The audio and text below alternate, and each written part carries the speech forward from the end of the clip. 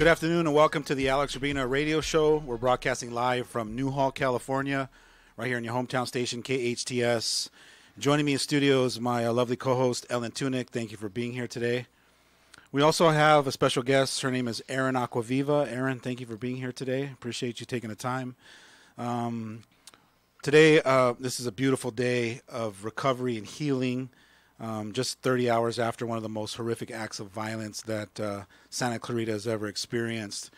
And I want to discuss possibilities of why somebody would ever think of hurting another person in such a horrific act. And just open up a discussion, because I think that in the recovery and healing process, people are in search of trying to find the why so that they can grab onto a reason that makes sense to them, so that they can keep moving on in this recovery process and the grief, hopefully getting to a stage where once you get the why, once it makes sense to you, that you can get to a stage of acceptance and get on through the grief process in a healthy way. And Erin, you join us today being a perseverer of the Las Vegas shooting, mass shooting that happened in 2017. And I was hoping that you could share a little bit about the needing to know why, and what I like to call, it's like when you have that experience, you go into like junior reporter mode and you start searching through all the internet and try to go through all the facts and try to figure out why. Is that something that you went through as well, or? I think my process with why was very fast. Can I interrupt you just for a moment? I'm so sorry. We're going to go to breaking news right now. Stand by. I think this is important information for our community.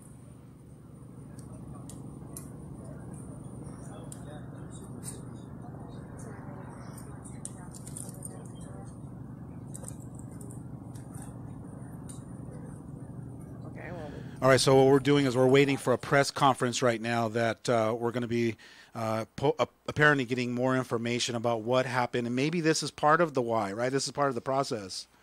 Absolutely. So my experience with the why, being somebody who's gone through an experience of running from an active shooter, was fairly quick. Working with young people, especially on emotional growth and emotional wellness, my why was already this was a human that was suffering, and there are a lot of humans that are suffering. So my why was really quick, and then came the healing once I answered that why. I watched my husband do, like you said, the internet digging, because it's like until you can figure out and make sense of it and wrap your brain around it, it's almost like you can't take the next step. Yeah. Do you believe that there are answers out there? You just have to find them. Is that the mentality of the search? I think that is the mentality of Yeah. the search. But the answer is different for everybody. Right. So like I said, for myself, it was very quick. This was a suffering human being. And then for my husband, who maybe is more of the rational brain or logical brain, he needed some hard facts about why or how this could happen. Yeah. All right, we're going to go to that press conference now. Stand by. I want to provide you an update of the tragic events from yesterday. And first and foremost, I want to extend my condolences to the families and the victims all involved. And our thoughts and prayers go out to everyone. We've reached out to the families of the 6 victims, and 5 of them do not want to release information to date. They're still trying to reach far-flung relatives, so we're holding off on that. However, the family of one of the deceased has provided that information, and we're sad to report that Gracie Mule Berger, a female, 15 years of age, was the one who succumbed yesterday at 9:23 in the morning from her injuries. And her parents, Cynthia and Brian, obviously devastated, and we're with them. And it's a tough day here in Santa Clarita. So we have, as we have more information on the other victims, we can release that. But to date, we're going to respect their privacy. We're not going to go there. The suspect condition still remains critical, and hasn't changed, and for that we'll hold off. This is a tough day when you think about it. I'm a father, I'm a grandfather. My grandchildren are the same age of the ones who were victim of this senseless act of violence. It still remains a mystery why. So I just want to encourage everyone, grab your kid, hold them a little tighter, and make sure they do the right things when they're in school. And if, God forbid, they haven't, in this type of circumstances, follow the directions. Run. If you can't run, hide. If you can't hide, then you do something. You fight back. And the kids in this school yesterday did all of the above. They did as they were trained. We had an active shooter drilled just in the last few weeks at the school, and we had evidence that the kids ran as they were told to run. Kids barricaded themselves. They sheltered in place. They covered the windows, propped the doors shut, and they did exactly as they were trained, and that definitely assisted.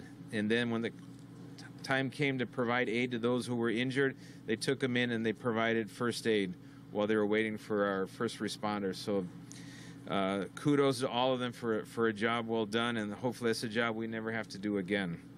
Now I want to bring Captain Kent Wegener to provide us an update on the status of the investigation, and we also have some updates from our special agent from the ATF, Special Agent Canino. Let's start with Captain Wegener. Antes de empezar eso, déjeme ofrecer información en español. El pésame lo extendemos a todas las víctimas, todas las familias de los fallecidos y los que quedaron heridos.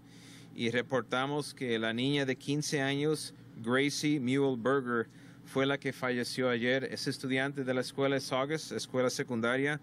Sus papás, Cynthia y Brian, obviamente, están sufriendo la pérdida de su hija, y estamos nosotros ofreciendo todo el apoyo que podamos.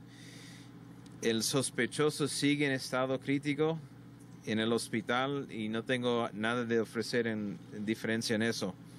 Tenemos información nueva y el detective de homicidios, el capitán Ken Wegener, va a ofrecer esos datos, y también el agente del ATF especial, el agente Canino, va a ofrecer más detalles con respecto a la investigación de eso.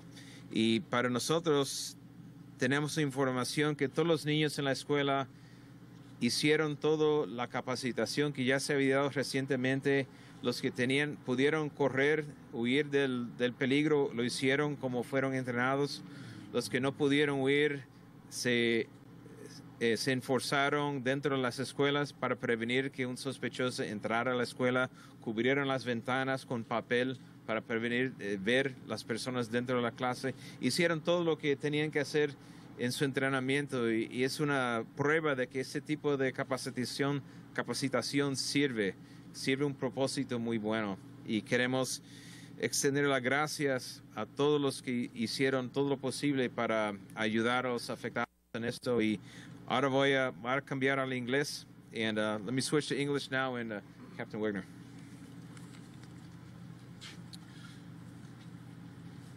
Good morning, Captain Kent Wegener from Sheriff's Homicide. I wanted to update you on the investigation as we know it today at 12 o'clock.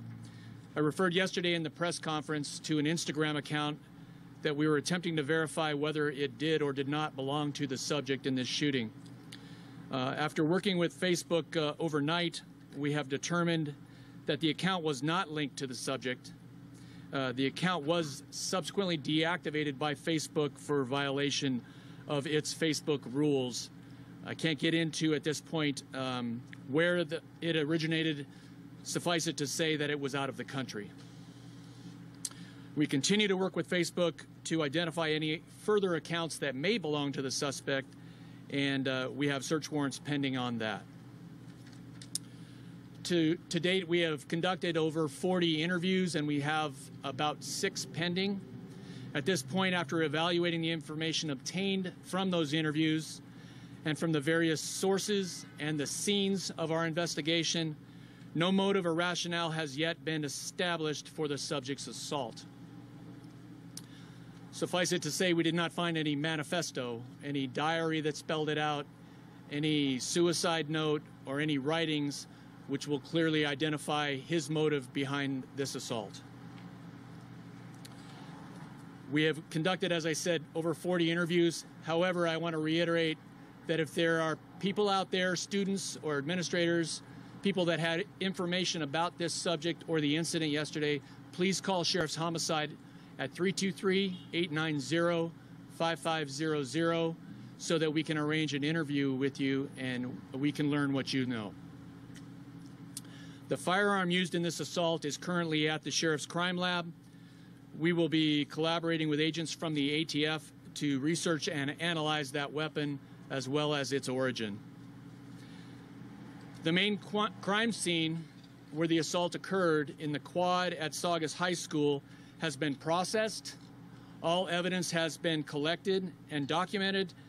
In fact, a 3D scan was performed this morning to document the entire crime scene, and it has just been cleaned by a cleaning company and released back to the school district so that it can be occupied. I understand that school is canceled for the day, so hopefully somebody from the school district can talk about future plans for next week. And that's all I have right now, and I'd like to introduce somebody from the ATF to comment.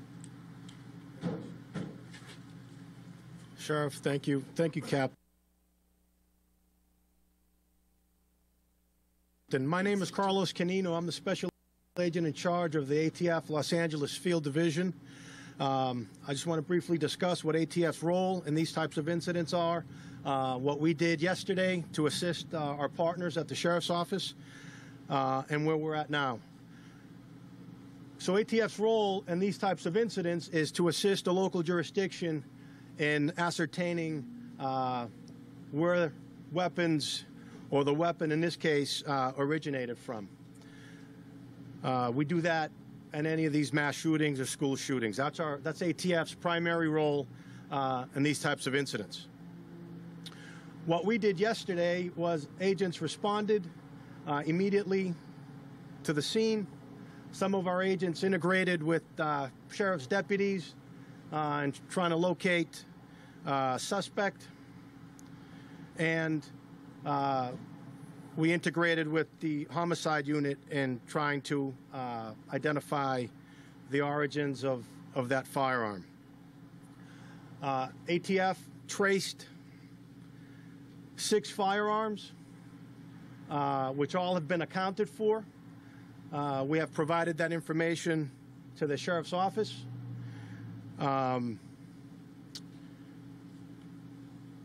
As we speak right now, ATF agents are at the Sheriff's Office Crime Lab working with Sheriff's personnel there and trying to identify the origins of this gun. Once that happens, obviously the Sheriff will brief you as to the origins of that firearm.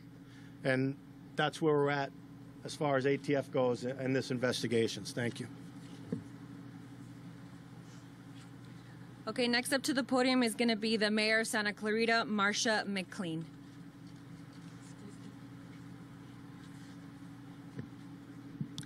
Hi, good afternoon. This morning, as we all woke up, we all felt that it is now a reality in our city as to what happened. I want to acknowledge the bravery of the students of Saugus High School who went through this and those that came to their aid. We are a very tight-knit, family-oriented community, and we are all family. And when something happens to one of us, we all feel it as well. This has had a very far-reaching occasion for our entire city. As I speak to our residents, we are all feeling what happened, and the entire community has been affected. I do have some information that I want to give to our community. To begin the healing process, we will be gathering as a community this Sunday night at Central Park at 7 p.m. Central Park is located at 27150 Bouquet Canyon Road in Santa Clarita. This vigil will be a chance for all of us to heal together, to support each other, and to stand as a community united. We will be providing lights in the blue and silver of Saugus High School, so please do not bring candles. It's not necessary. You will all be having a light in silver and blue to commemorate and to celebrate Saugus High School. For more information on this vigil, please visit the city's Facebook page at City of Santa Clarita. In addition, we want you to know the city has postponed our annual tree lighting ceremony in Old Town New Hall, Light Up Main Street, to next Saturday evening, November 23rd. We are working closely with the William S. Hart Union High School District, our public safety officials, our local hospitals, faith-based organizations, and other local agencies to provide the resources our community needs to heal. We are in the process of launching a website that will be a central landing place for all resources, support organizations, and information for our community. The website will be launched later today and will be located at saugusstrong.org. That's .org. I encourage all of you who are sharing messages of support on social media to use the united hashtag SaugusStrong. We have a lot to process, obviously, in the coming days, weeks, and months, but we will get through this all together. We are Santa Clarita, and we are Saugus Strong. Thank you. Back up to the podium is going to be Sheriff Alex Villanueva. As I mentioned yesterday, the first responders on scene were off-duty peace officers. And I have with me today Detective Danielle Finn. Where are we? Come up. And Deputy James Callahan. Detective Finn is a Santa Clarita right here station detective. And Deputy James Callahan is our school resource deputy for Santa Clarita. And what they did yesterday was extraordinary, along with Officer Sean Yanez from Inglewood PD and Officer Gus Ramirez from LAPD. So if you have any questions of them, please feel free to reach out to them, and they're willing to answer any questions or any questions you may have of us today.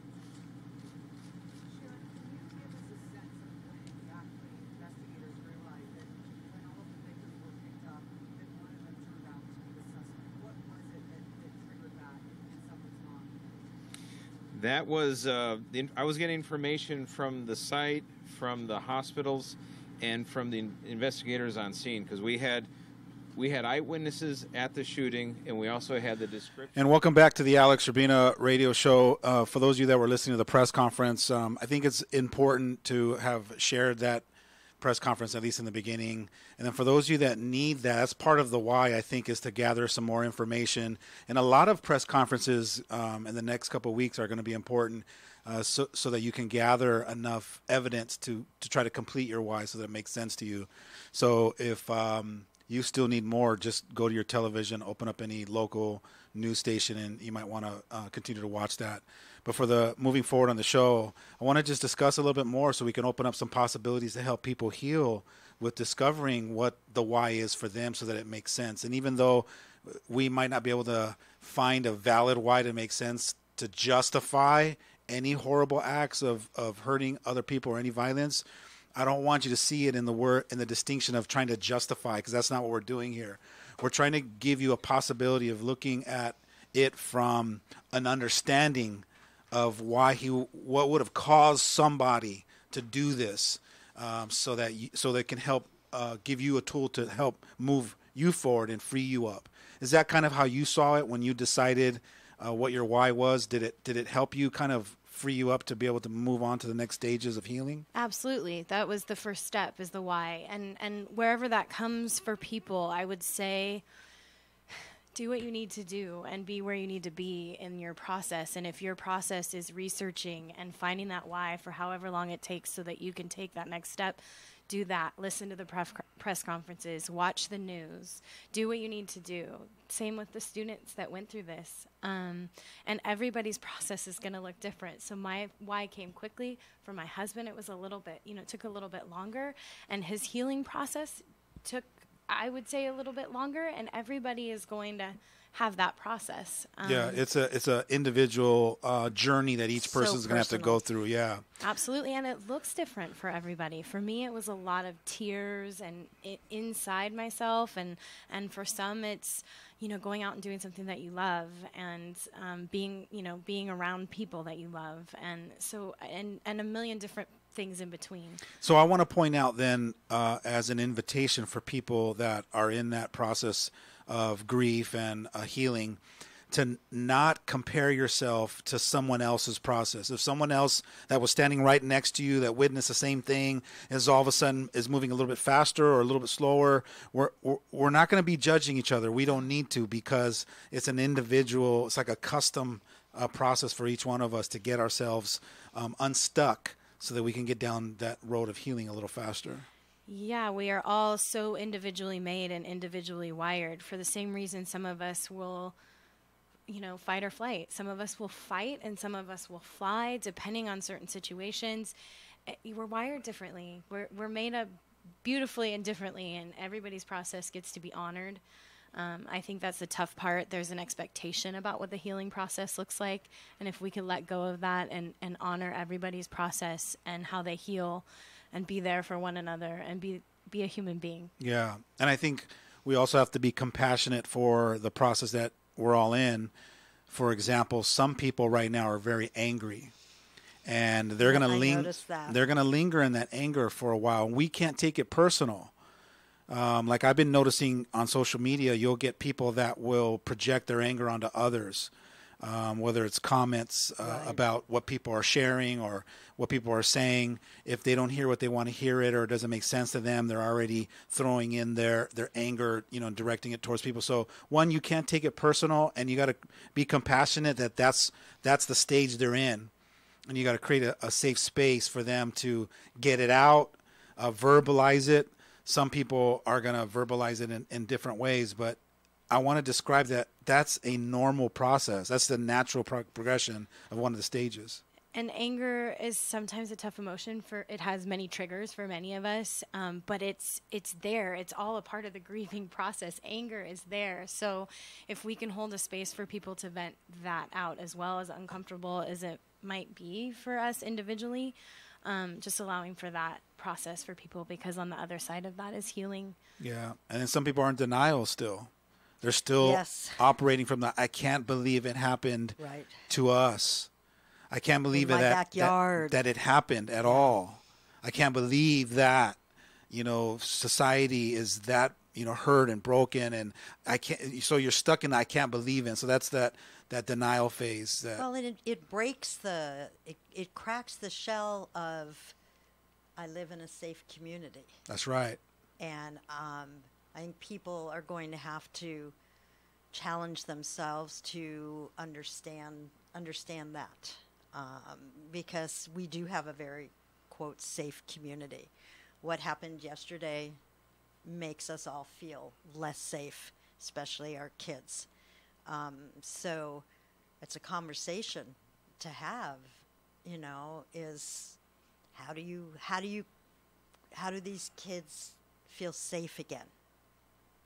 Yeah, and I think when you talk about safety, that's one of the grieving processes, the loss of safety and security, especially in a place that you've decided is your safe zone.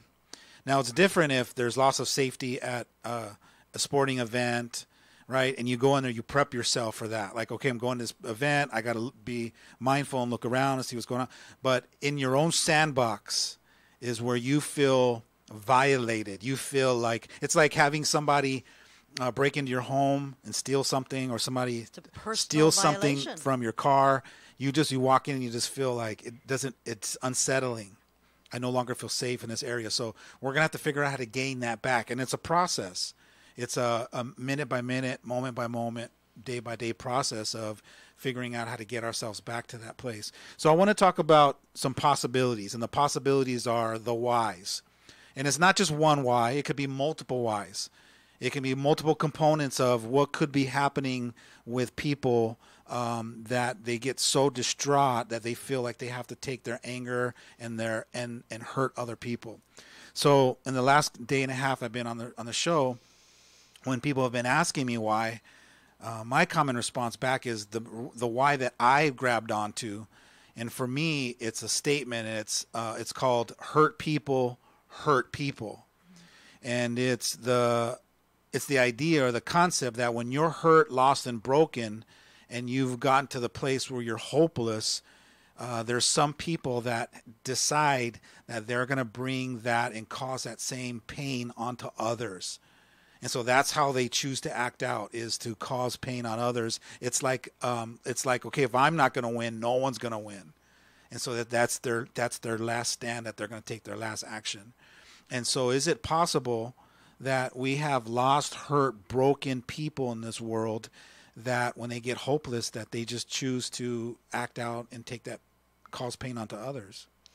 Well, absolutely. I think that was a very similar why to me, is that these are emotionally hurting people, human beings that, I mean, I personally feel a responsibility to be better for them, you know? And that is my why, that these are hurt people. And how do we heal? How do we heal our youth too? I mean, that's the part that I think breaks my heart more than anything, is that these are kids. Yeah.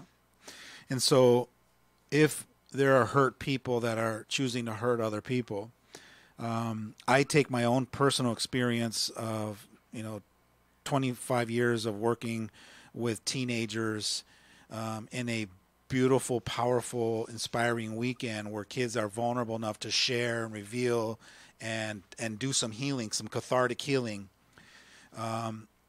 I've come to the conclusion that more and more children through the years are slowly shutting down their emotions. They're not feeling their feelings and experiencing their experiences. And most of them, from my experience, it seems like they're living up in their head. It's like they're 90-10. And my journey and my vision is to help wake up more kids and teach them the value of operating from my heart, being in touch with my spirit voice, feeling my feelings and learning how to be an emotionally healthy, competent leader in my life. And so there are times, and I got to share and be honest with both of you guys, because you've both been in my trainings before. There are moments where if I have 1,000 kids coming through my training in a year, there will be about 2 or 3 of them out of those thousands that really concern me. Like, I can see a future mass shooter in our trainings. They'll come through because they are shut down and disconnected. They're almost robotic. Mm-hmm. And it brings me so much joy to see some of those kids for the first time in their life experience love or a belonging, or to feel like they do matter. And it's not coming from their family or people that love them the most. It's coming from a group of people that have decided that everyone matters. And so when stuff like this happens, it reminds me that there's more work to get done. Love. And more kids to love and let them know that they matter and they're important. Because this is how we as human beings can cause the shift, is to bring more love and to acknowledge and make eye contact with more kids when we're passing by them. Just stopping and saying, hey, I like what you're wearing, or just having a conversation, just letting people know that I'm seen. I'm seeing you. Hey, I'm here. Yeah. And how many times do we talk through people or over people and we never really stop and really just connect with people? I think more than ever, this work that you do and this message that you speak of acknowledging people and taking time to have that human connection is so important, because we're living in a world where it's so easy to disconnect. Kids are up against social media, all kinds of technology where takes them numbed out. away from that one-on-one experience. That human connection. They don't so even know. If we can cause it in any way, like you said, decide that I'm going to compliment 2 kids today or 5 kids today or as many kids as I come into contact with. I'm going to get down on their level and get on a knee with them and just have a conversation with these human beings that are so important. I think if we can decide to do that, to make one choice, to make one difference, it's so important in this world where we disconnect so easily. And it's okay if it's just one person. I think so many people go, well, what can I do? You know, it's so pervasive. It's so big. It's so big. It's bigger than me. I'm just one person. Right. Well, that's okay. It's okay if it's just one person, because maybe that one person then goes to the one person, goes to the one person. Doesn't matter. One person's good.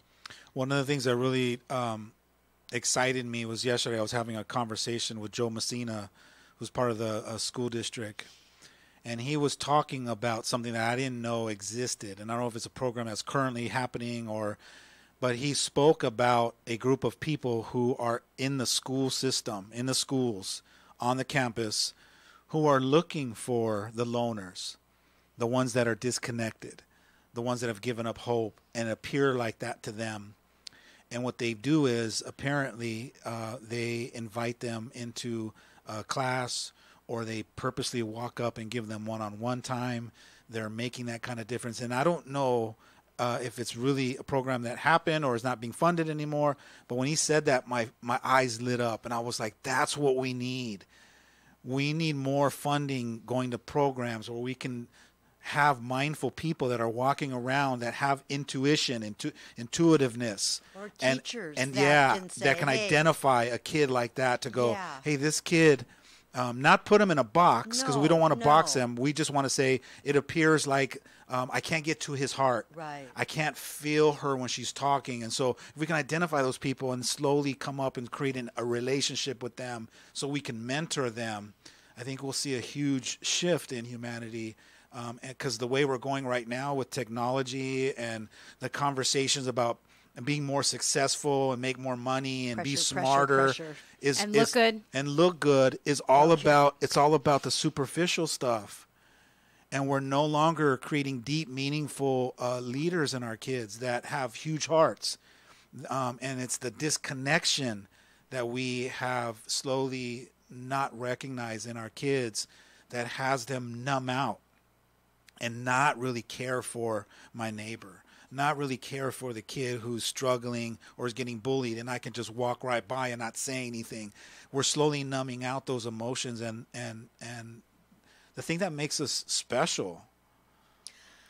Absolutely, and I think that's why it's our responsibility to see it. It's hard generationally, right? Challenging. It's challenging generationally.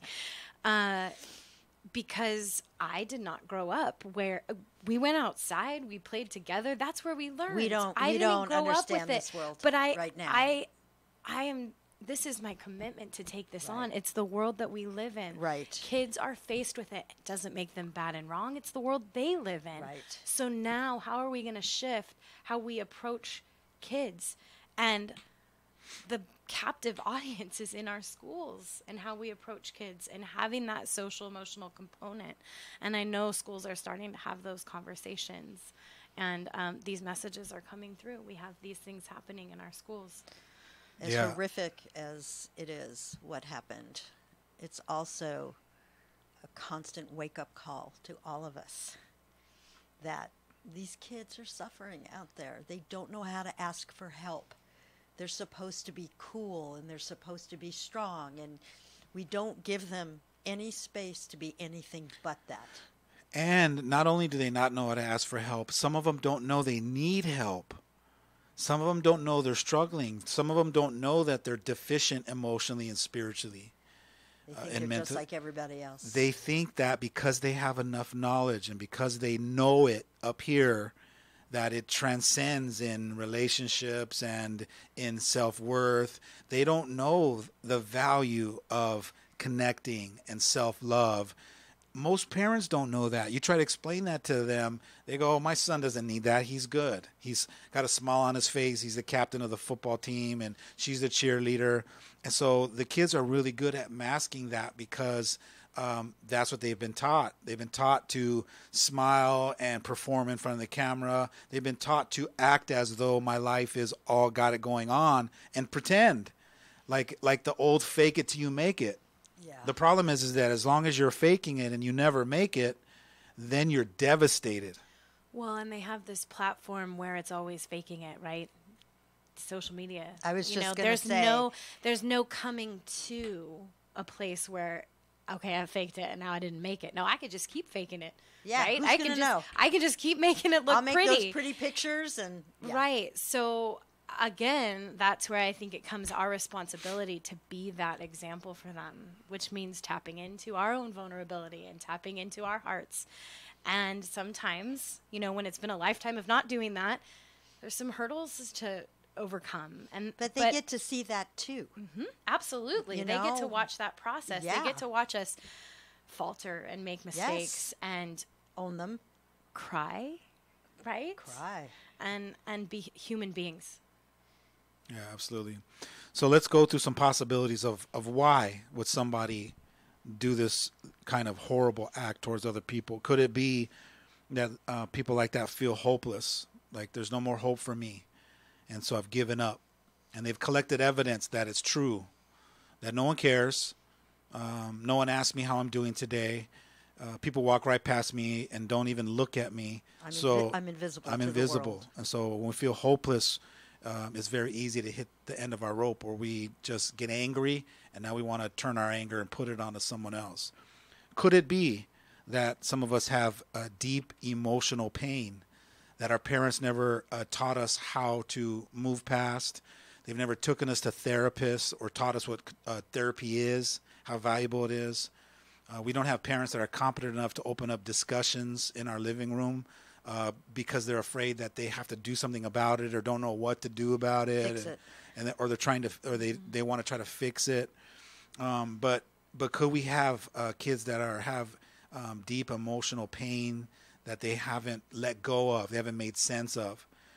Could some of our kids also have a resentment that they're holding on to towards a dad who maybe walked out of a marriage, or a mom who wasn't there for them one more time in my life? And so if we have built up resentment and anger and hopelessness, you stack all that on top of each other, And now you have your case. It paints a picture for someone who is desperate enough to say, my life's worthless, and so I'm going to take my own life.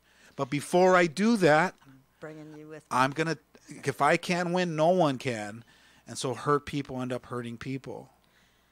And it's this idea, I mean, could one of the whys be that the only way I can get this message across is not just to take my own, but is also to take those Great of point. others? It's a great point that a lot of these people are actually saying they're sending a message to the rest of humanity. But the question is are we open to hearing that message, which is, if I'm not going to win, no one wins, or hey, I'm in pain and I've been in pain and no one's watching and no one's paying attention, so I'm going to cause trauma and hurt and I'm going to take people with me? Or are we listening to other stuff like gun control and politics? And I'm not saying, please don't jump on social media and start bashing me and saying that that's what it is, 'cause I'm not disagreeing with you. All I'm saying is can we be open to that it's multiple things? That could it be possible that There's our layers and and layers and of so things. today we're just talking about one, and it happens to be the only one that I have experience with. Right. If I was in the gun world, or if I was in one of the other layer worlds, I would be talking about that. But I'm just sharing today that I see thousands of kids a year that are struggling. And it's sad because, like I said, through the years, I've watched the kids shut down and be disconnected from 17 to 15. I'm going into tween trainings with 7-year-olds that can't cry. 7-year-olds who are numb. That is such a They're like tragedy. baby robots, And it's heartbreaking because their magnificence and their true joy and their true wisdom and all of their spiritual answers are right here, and they've shut it down when they were maybe 5 years old for whatever reason, or when they were 6. And so if that's not a statement to wake up and go, hey, world, your kids are hurting, and they need some healing. They need leaders have decided to build them up, to inspire them, or just mirror your own self-worth to them. Mm-hmm. Have conversations. I think one of the greatest things you could do is have a conversation with a kid, a random kid even.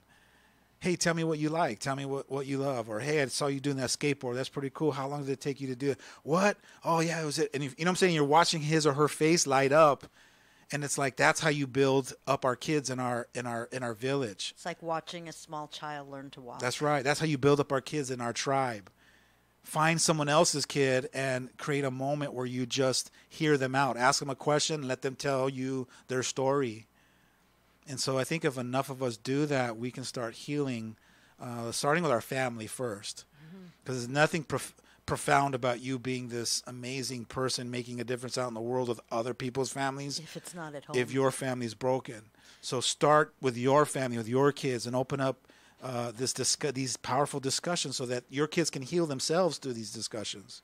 Absolutely. And I would even go a step further to say start with yourself, because we all need healing. We all do. That's right. No matter how much we get, we need more. Yeah. And if we can keep healing ourselves and honoring ourselves and loving ourselves, then we can. And that's forever. Then we can heal our families and our kids and honor them and love them. And but the average person, if you ask them how much they love themselves, they're going to tell you a 10. 0 out of 10, they're going to tell you a 10. Mm-hmm. And I think that there's this great illusion that we love ourselves more than we really consciously realize. It's like, if you ask them, what does that really even mean to you? Loving That's yourself? right. That's right. It means different things to different people. So if I said, do you love yourself? 0 to 10, you're going to go 10. And then my next question is going to be, are you open to that there's a 20? Mm-hmm. And then when you get to the 20, are you open to that there's a 30? And so if you give yourself permission to have the courage to say, you know what, I'm going to start healing my family, and it starts with me. And I get to be that courageous leader that shows them what that looks like. And I'm going to start taking classes or reading books. And then I'm going to bring all that knowledge and those breakthroughs and that new awareness and share it with my son. Hey, kid, did you realize I got to share something with you? I was talking to my coach or my therapist or a friend, and I had an epiphany. And the epiphany was that I'm responsible for your dysfunctions. Your kid's going to look at you and go, what? Yeah, because you had to learn that somewhere. You had to learn and the only person that you belonged to as your teacher since the day you were born was moi. Yeah. And so maybe I didn't love you enough. Maybe I didn't give you enough attention. I didn't put my eyes on you enough. And so I take accountability for that. And that's what I learned today at class or with my therapist or whatever it is. And your kid's going to go, what?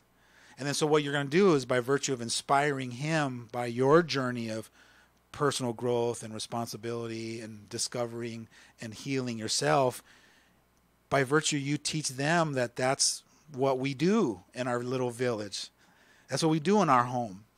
So if you come to my home and you ask my kids to sit down and have a conversation, they're all going to sit down, plop on the couch, grab their little snack, and they're going to be talking to you, because that's just what they were invited to do, because I was invited in when I was young. And it's just a culture that you have to start developing, a new culture.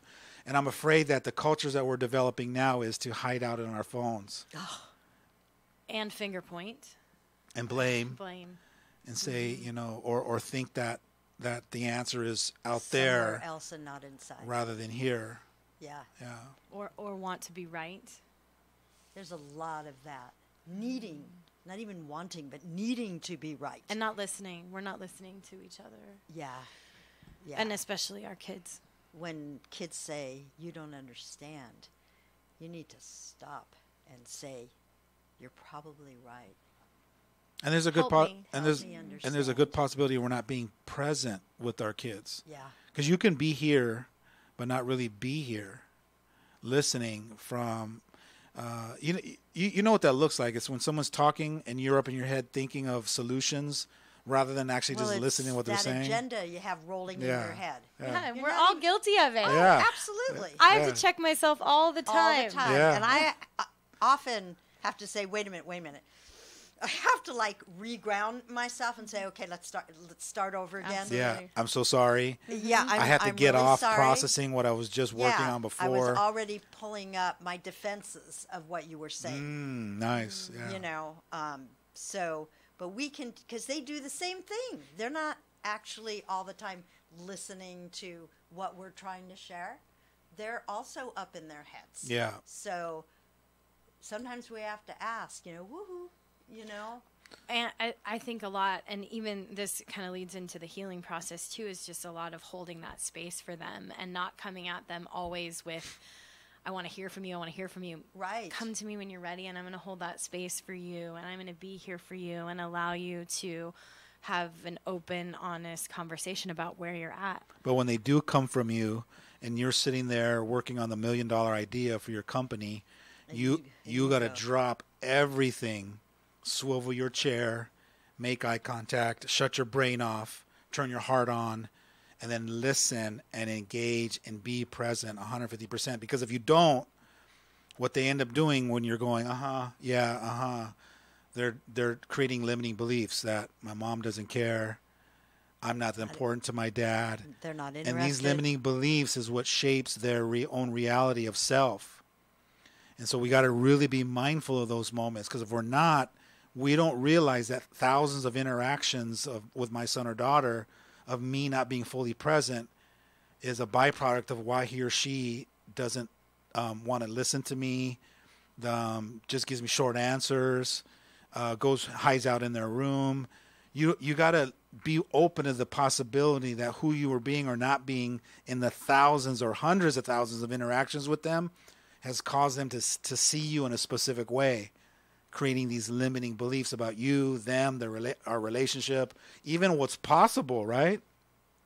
So now I want to ask, as we open up the possibility of, could these people that are causing harm, doing these horrible acts of violence onto other people as being possibly hopeless, right?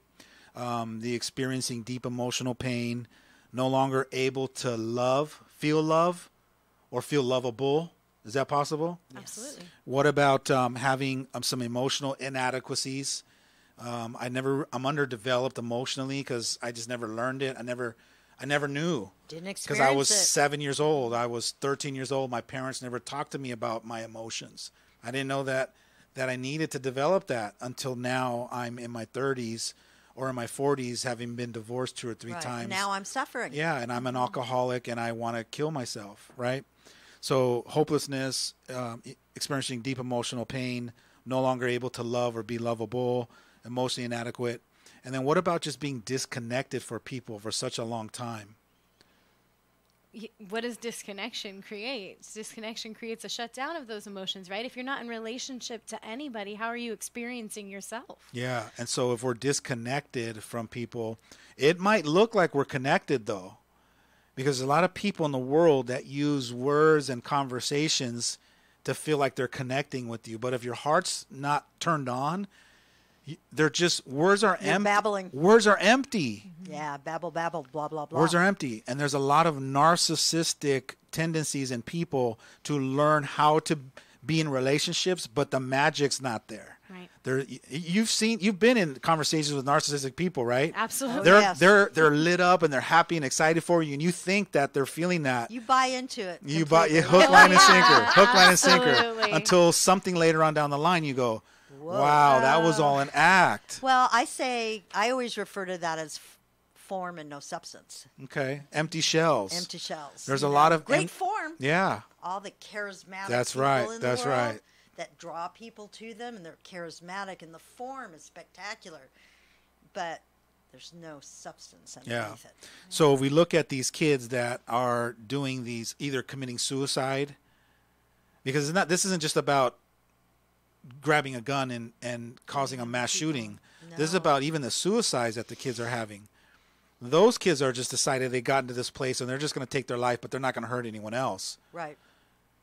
This kid yesterday decided to take his own life I believe that he wanted to take his own life anyways. I do too. But decided to take someone with him, or as many people as he could with him, to cause the pain in people from the, if I can't win, no one can win. But my question is, I already know the answer, but I'm going to ask it anyways because it's important for you guys to self-reflect and then give your own answer. If these kids are having these emotional inadequacies, don't they grow up to be adults? And don't adults have these same inadequacies as well? And then have kids. And on and on and on. Right. And don't know what they don't know. Mm-hmm. And are some of these people beautiful human beings and great Yes. people? Absolutely. All of them. All of them are beautiful human beings. They love their family. They just don't know what they don't know.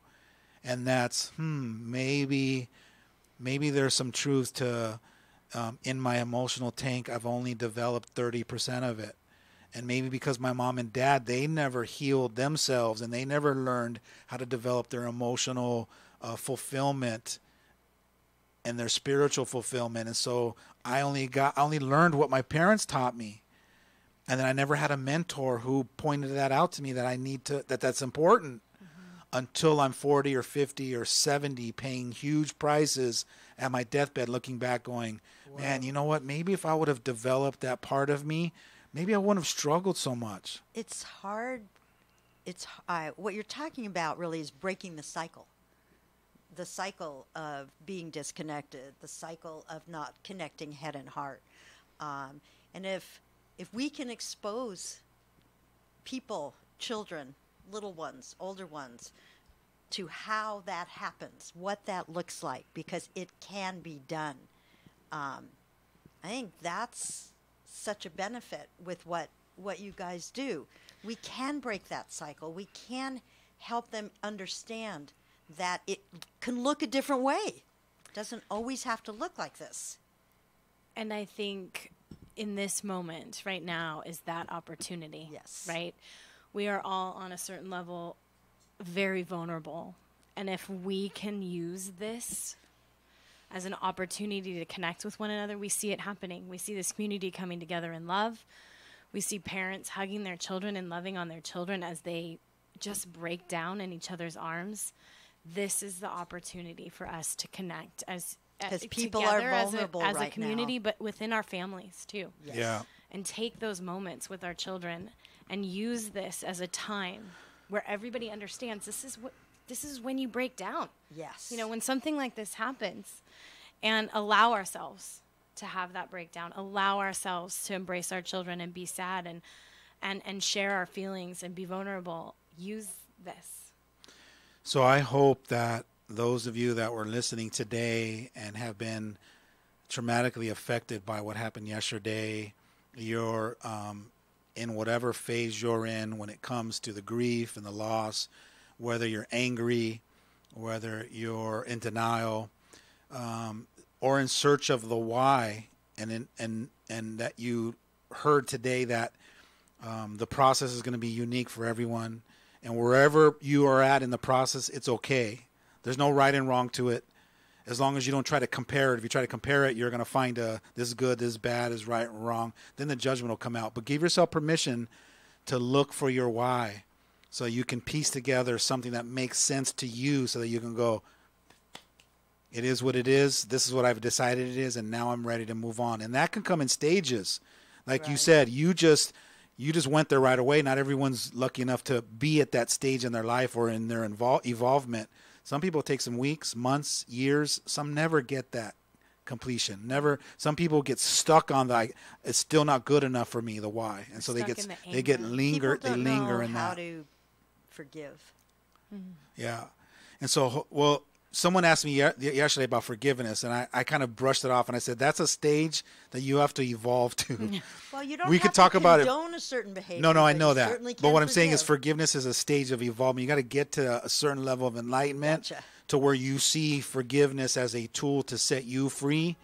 Because some people see forgiveness as I'm validating what you did to me is okay, or what you did to me is that it's not that it's it's Acceptable. not acceptable. But forgiveness is really for ourselves, to set ourselves free so Absolutely. we can get out of here. Thank you guys for listening. Our prayers and our love goes out to everyone who was Absolutely. affected All of by our this. Santa Clarita children. If it wasn't, we would not be feeling your pain. But we feel it just like we were there with you. We feel it just like your kids were going through it. And I'm so sorry that you went through that experience. And I'm here for anyone that needs it and wants it. And I want to thank you guys so much for listening to the Alex Urbina Radio Show right here in your hometown station, KHTS.